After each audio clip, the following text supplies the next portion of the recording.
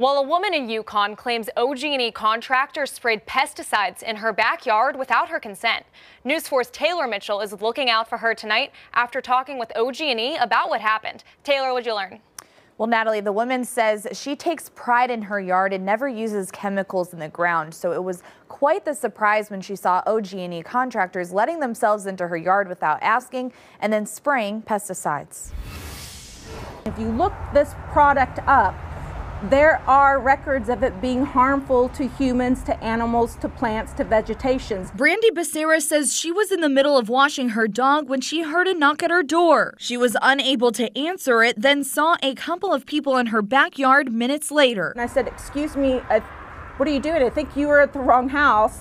And they go, "Well, we're doing a tree growth retardant injection. We're contractors with OG&E." And I was like, "I didn't give you approval or authorization to do that." Becerra then says one of the workers took her to the truck to get information about the product.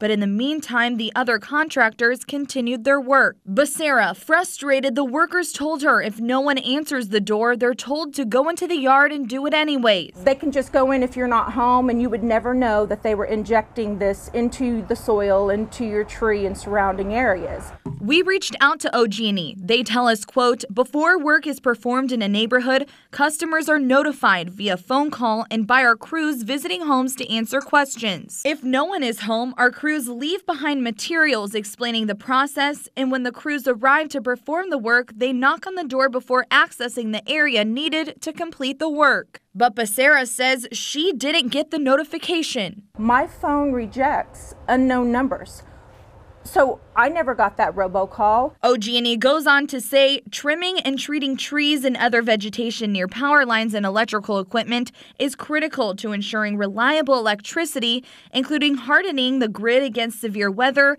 and protecting the safety of our customers and crews. OG&E also tells us they understand her frustration and they reached out to her to speak directly and answer questions about the process. But Brandy Becerra tells us the damage is already done and warns other homeowners about her experience.